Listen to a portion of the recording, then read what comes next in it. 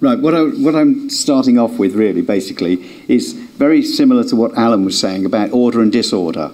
Now, to start with, I've been very well most of my life, except for I had a liver transplant in 2010, during which time I suffered from encephalitis. And as you'll probably see, the majority of the paintings, the first ones I'm going to show you, are the ordered paintings, and paintings that I've been basically constructing in a very ordered manner, which is rather similar to what Alan was saying with trying to find disorder. But I wasn't trying to find disorder, I was trying to do the reverse. I was trying to make them aesthetically pleasing and make them very compositionally attractive. So this is a large painting that I did from the Amazon, and it's about 8 feet by 10, so it's a very large painting. And I'll show you now a section of a few pictures that I did before I became ill. And these are from this is from 1999. Right, this is another painting that I did from Ascot. Basically, it's called The Winner. The favourite wins at Ascot. And again, it's a very large painting, but the order in it, as you can probably see, you make your own order. It's something that you find your own central axis to focus on. Oh, hang on. Okay, we'll start there. This is a painting that I did from Africa, and it's called The Rainbow Nation. All the feathers that surround the tree, which is the central point, actually represent the tribes that make up the South African nation. That's a painting from South Africa called Stolen to Order, which was basically, I was living in South Africa at the time, and I read in a newspaper that a Picasso had been stolen from the Lefebvre Gallery in Cork Street, and I thought this would make a rather nice picture. So I decided on all my favourite artists to put them all into one painting. The Picasso, I built the lady around the portrait of the Picasso, and you've got the Jackson Pollock in there, you've got Magritte, you've got Arp, you've got Miro, you've got Hockney, and so on. So that's called Stolen to Order because these paintings were obviously stolen to order. And he ended up doing a complete sequence of paintings called Stolen to Order from various different parts of the world: South Africa, Argentina, Barbados, and so on, so forth. This is the first drawings that I started. When I started to get ill, I realised that I wanted to do a very large canvas and called The Love Letter, which basically what this talks about. And I started to get ill, and the drawings, as you can probably see from this drawing, started to become a little more I suppose one would call irrational to a certain degree, but probably in Alan's point of view, probably more towards what he was trying to do. But I was not trying to do it logically. I was trying to. This was something that just happened through my illness. And if we can go up again. Oh gosh, there we go. That's another drawing. As you can see, they're starting now to become a little bit. Disorientated, or I'm starting to become a little bit disorientated. I had the concept of doing a painting that was about 10 feet by 4, and as I was in hospital, I'd pestered my wife and my daughter to order me a bespoke canvas 10 feet by 4, and I think they were a little wary of what my intentions were, but I had every intention of producing a painting of this sort of scale, and these were the preliminary drawings that I was doing whilst I was going through the illness. This is from 2000. I started becoming ill in 2008. I was actually airlifted from Barbados to London, and I spent some time at St Anthony's Hospital, and then I was in St George's, and then I was in King's for my transplant. So over the duration of nearly 2 years, from 2008, I had the transplant in 2010. So these drawings are now representation of that sort of time. And the actual painting that I produced, The Love Letter, the actual painting I started in the November of 2009, and I finished after my transplant in February 2010. So it was a 4-month transition to do the painting. All the drawings that I'm showing you now will build up to that painting. Now, if I can get this to work. Oh, now this is the, if I can get it, oh, sorry, there. This seat is the seat that I sat in Barbados before they hawked me off to hospital. And you don't want to spend 10 days in the Queen Elizabeth Hospital in Barbados, however ill you are, because it's not a very nice place. So eventually, this seat I got to know very well before they were giving me the okay to fly back home. But it's a very distorted looking drawing. To me it is. To others, they think it's got some sort of character or characterization.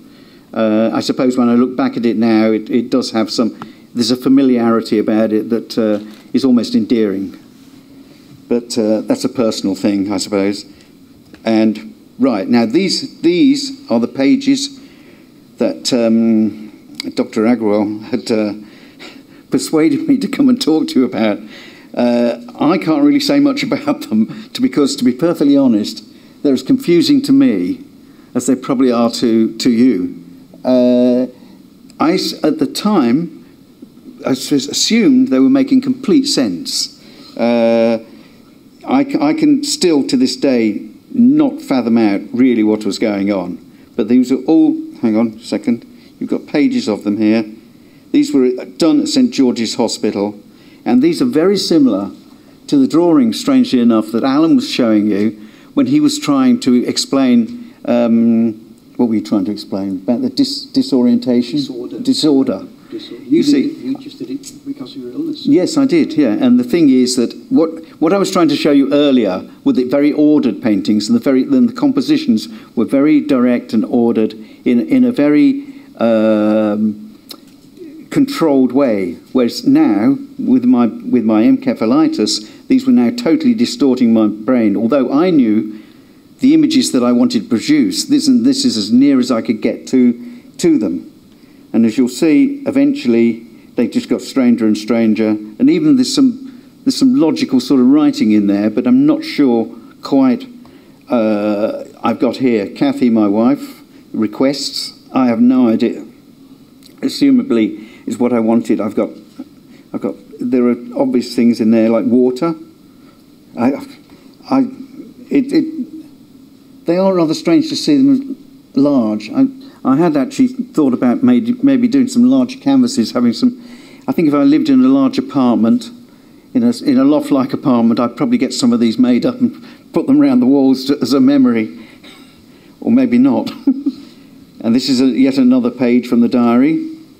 I think the doctors at the hospital, including Dr. Agrawal, found them quite fascinating and did actually show them to other doctors, asked my permission to show them, which I gave, and they caused a little bit of a stir, I think, in the unit.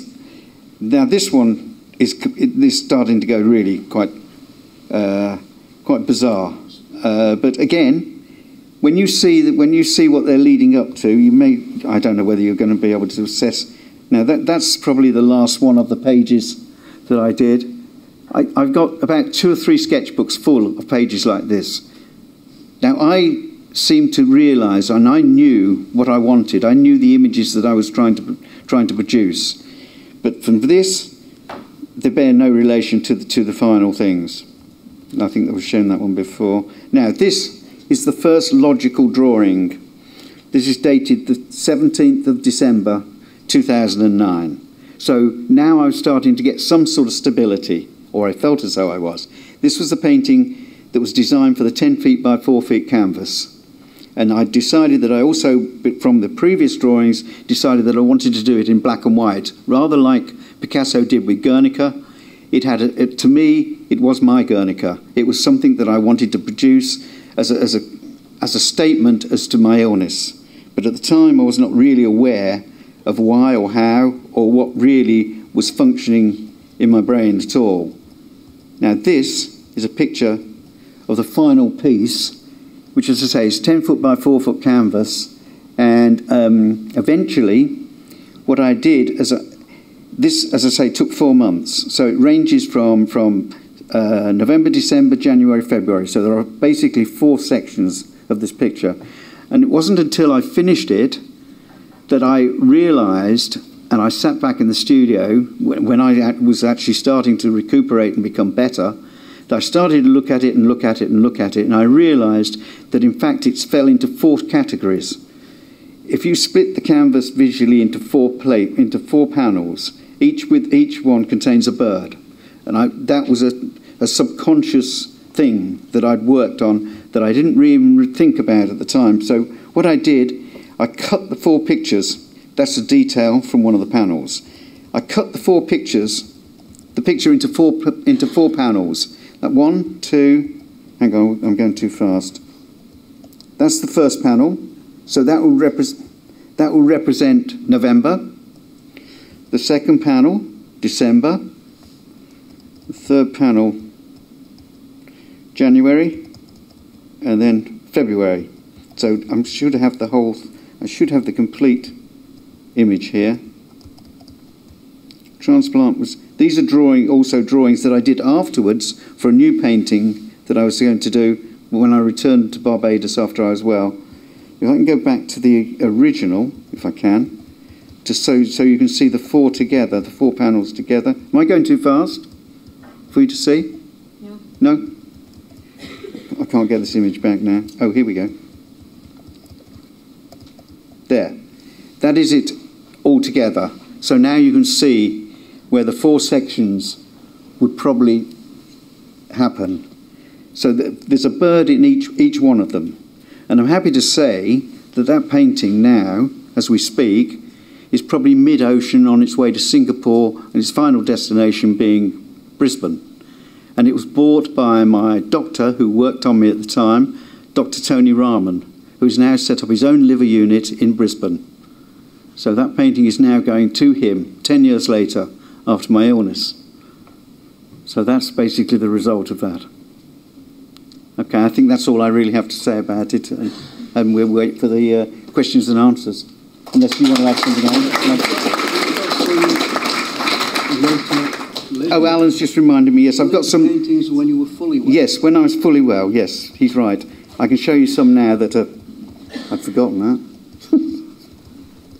There's paintings now that I've worked on since. Hang on, that's a drawing that I did for... Oh, these are drawings.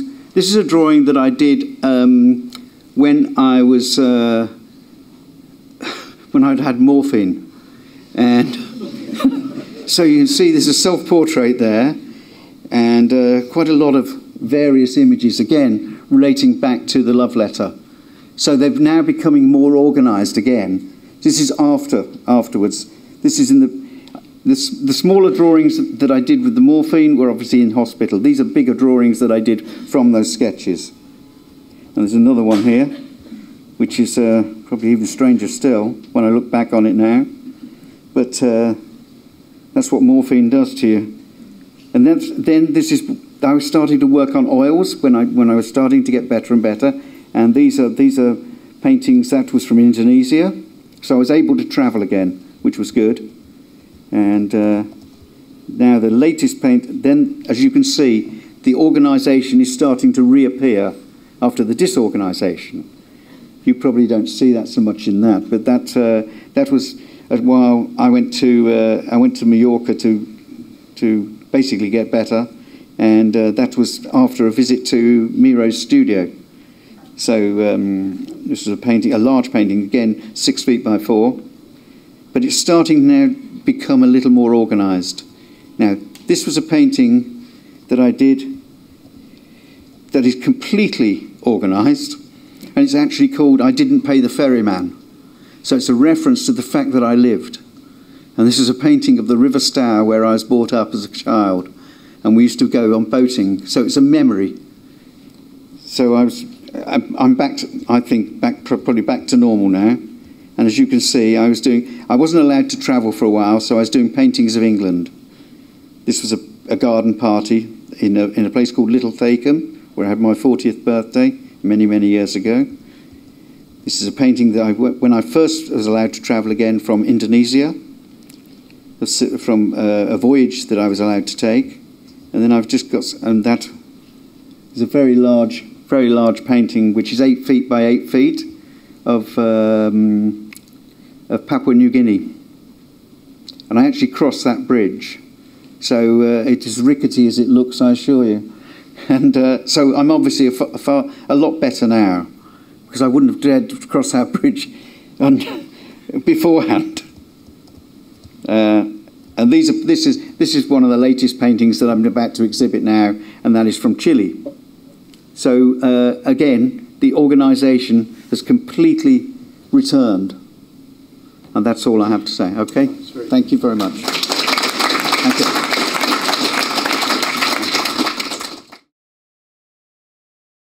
Thank you so much for sharing your brilliant work and also sharing your personal story and journey. So thank you. Thank you. Right, we can open up to any questions you might have now. Thanks. Just wait for the mic. Thanks.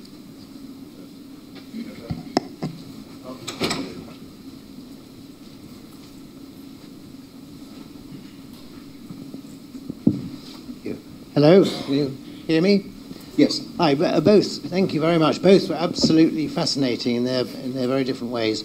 I wanted to ask Alan about Alzheimer art, if you like. If there's any more known, you've shown this very interesting artist, and of course we remember de Kooning's work at the Expressionism exhibition, in which he deteriorated into beautiful, filmy, and completely disorganized markings on the. I don't know of other people, artists, professional artists, who have developed Alzheimer's, and there must be obviously an increasing number as we're all getting older, including artists, and more developing Alzheimer's. So I feel that's a very interesting alternative way of looking at how art is disintegrating in an artist.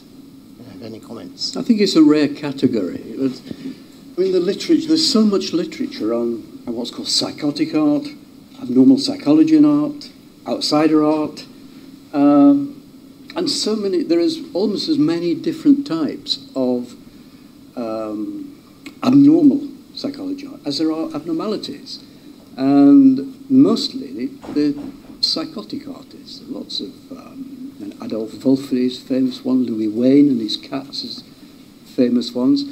So I think usually the most exotic ones that get into the literature. But as far as practicing professional artists are concerned, I don't know of many who've gone through this. That's why I'm so fascinated with Andrew's. Andrew's, that should be in the books, really, because it's so obvious of a highly skilled artist who undergoes this condition, an identifiable condition, which has been identified medically, and then comes back out of it to health again, back to that kind of quality of work. That's an extraordinary journey.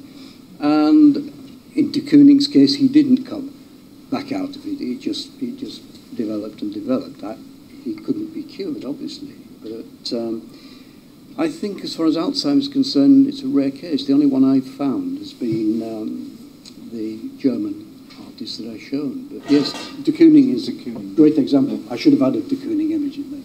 Yeah. Jacob? Oh. Sorry, okay, have a queue jumped. And thank you for really, really interesting talks. I'm halfway through a biography of Augustus John, who I presume you know his work, but I don't know if you know his story. He was a very middle-of-the-road artist who dived off a cliff and got a catastrophic brain injury and turned into this incredible person who fathered 100 children and travelled with gypsies and got into fights in World War I. And his description is of him losing his critical voice and having a frontal brain injury which stopped him self-criticising. And I wonder if you've got any comments about the concept of critical voice and how we've all got a voice. Self-criticism. Yes, we've all got a voice that says you can't do it, which stops us doing what you're doing. And Augustus John managed to lose his frontal lobe and his critical voice. I think you constantly criticise yourself. Because basically, as an artist, you work alone, so you have no other outside influence, and it's only so self-criticism is a very, very important factor, because you get very little other than once you exhibit or from friends or whatever. But self-criticism is a very important factor, and it sometimes you can end up destroying something completely because you've been too critical. But sometimes that's you can't then go back. It's a very awkward situation because you have to make a decision as to whether to actually keep something or not keep it. So if you're painting, particularly painting in oils or something, you paint over it. But if you're painting in another medium, it's not so easy. So do you think when you were in the throes of that encephalopathy, Yes. you had no self-monitoring, and that's art without any The self-criticism? weird thing is, at the time, I felt fully in control and I knew exactly what I wanted to do. But the transition of here to the paper, it wasn't working. So that's why I was ending up with these sort of scribbles.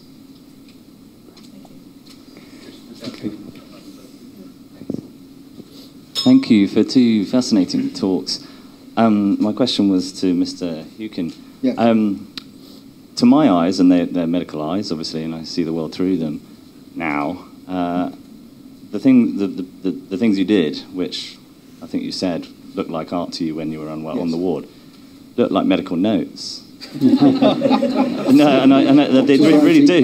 They really do. They look like medical notes. In the top right-hand corner, yes, there is scribbles, but the rest of it looks like it could be just pulled from the notes. No, yeah. And what I would like to ask, my question. What prescriptions look like. Yes, exactly. Sorry, the strange thing is, I think it was Van Gogh, one of the highest ever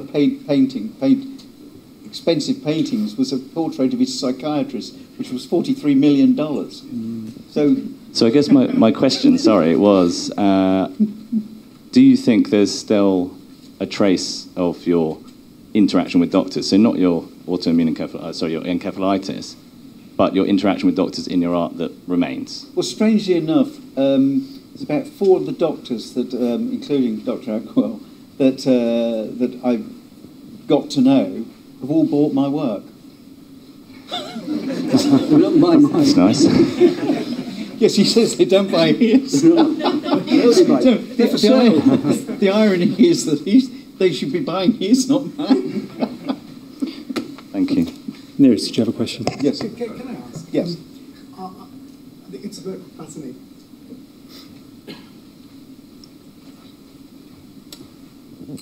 Can I ask? It's fascinating to see those images during the time when you had encephalopathy. Yes. I remember looking at it bedside. And you were very keen, as you said, to have that big canvas to paint. Do you think, looking back now and recalling your experience, do you think that is a useful thing to do? Do you think, and I would like to know, do you have any recollection of what went through your mind? And whether that was something distressing for you, not being able to produce it, or was it therapeutic? No, well, to answer your last question first, no, I didn't find it distressing at all. In fact, actually, it was a very overpowering and empowering process. And when I'd finished it, or when I assumed I'd finished it, sat back and dissected it, it became even more powerful. And it shocked me that the fact that there was a bird in each panel. And I had not even realised that before I actually dissected it. And it was only when each one was framed that I saw that. And I look back on that now as a very, very important piece of work, an extremely important piece of work, because it highlighted a situation that I encompassed and I lived through, and it became a very important part of my life. I think I'm glad that I went through that transition, because I can now refer back to that with other drawings that I'm doing for myself that seem to have some sort of correlation with that picture. So I'm still doing drawings very similar to that, but I've not shown them to anyone. It sounds as if in retrospect you're finding it interesting to look back at your work. I wonder about the actual process itself whilst kind of there and doing the work. Was that therapeutic? I think as an artist you always look back in retrospect. You tend to... I mean, I recently produced a book of work of 50 years of my work, and it wasn't until the book was completed that I flipped through it, and my immediate thought is, firstly, how much body of work I have, because I work quite quickly, even though that picture took 4 months. That was due to my illness, and a lot of deep thought went into it. But no, I think it's very important to look back, and in retrospect, it makes you a lot stronger. I mean, you can become very critical, very self-critical, but most of the criticism, for me personally, happens in the studio when I'm doing the work, not afterwards. Okay. A lot of artists are more critical once their work is finished. Yeah. Any other questions? Oh, loads of questions. Okay. Yeah, we've got a microphone. Oh, brilliant. Thanks. Just a quick question on. You must have gone through ups and downs in your lives. I mean, did you experience a similar amount of same extent of problems when you were low in your lives, and as you had a phase when to you specifically, sorry, when you had the encephalitis? I mean, was it any different, the experience that you had as an artist? Only the obvious ones of poverty and striking out to try and make a living. I mean, unfortunately, since I left the Royal College in 1973, I've actually managed to make a living as a painter, which is difficult these days. So, I mean, any difficulties have been basically financial, but I've always managed to sort of scrape through because I've always felt that what I'm doing is important. And if you believe in yourself and you feel important, that what you're doing is important, somehow you manage it. Okay. Does that answer your question? Yes, I was just curious about knowing I was just going. I just been to the Van Gogh exhibits. Right. It's interesting to note that the best piece of Sunflowers he did was when he was going through a tough time in his life, just a few years before he killed himself. Yeah. So the contrast was that here he was producing the best of the art. Maybe my better work is to come. Okay, we've got a couple more questions over here. I'll let you know. Andrew, I'm a liaison psychiatrist in Melbourne, and my unit. Sorry, I can't see. My unit. Can you hear me? Yeah. My unit covers the liver transplant unit. Yes. So that's my connection with you, and often we become the reference point for patients when they're encephalopathic because they've got to know us during the illness, and we become often the orientation point. But what I wanted to ask you was something. I had, independently of that, one of my patients was one of Australia's famous artists. I won't say anymore. I know who you mean. Yes. And he... Is he a Royal Academician?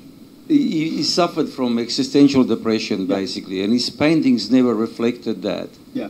But when I met him, because he was depressed, he had difficulty actually painting. And we struggled with that, and he eventually got to do some paintings. Yes. And he used to send me a Christmas card every year, which he had painted himself. It was a major effort for him. Yeah. And in the end, the last one he sent me was a purchase card. He was no longer able to actually motivate himself. Yes. Do you have any comment on this sort of motivation in patients who are depressed? I think basically, as the way that one constructs thoughts as a painter is that if something happens to you like that, your real sense of communication is through your work, and you do that through to yourself. I think that's really where the strong drawing and the elements of wanting to do something come through.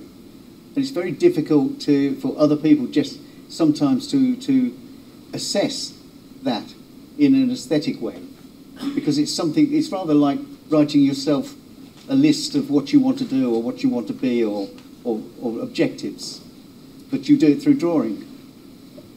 Am I answering what you asked? Yes, thank you. Yes? I think I know the person you're talking about as well. Great. Well, I think we've got one more question there. Yep. Hello. Just for clarity, so if an artist is more into type of disorganized art, when they're unwell, does it become more organized? And then, so is it the change in the type of art or is the quality of art?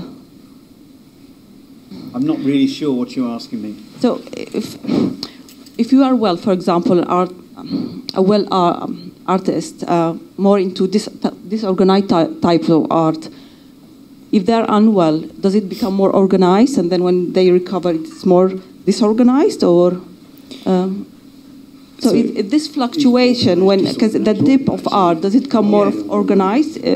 So does it depend the change of the type of art or the quality of art? It's very difficult for me to answer that question because at the time I felt totally organised, although I was disorganised. And as far as I was concerned, I was doing something completely organised. It's only looking back at it now, it looked totally disorganised. At the time, I thought it was completely. I knew what I was doing. Nobody else knew what I was doing. I knew what I was doing. So all those drawings that I showed you that look like scribbles, I assumed at the time that I knew what they were. Okay. Does that? I think this is a conversation for later in the break. It's a very confusing thing to talk about because it's something that hopefully comes through with the work. Then your own perceptions of light. Yeah. All right, so I'd just like to say thank you again to both of our speakers. Thank you very much. Thank you.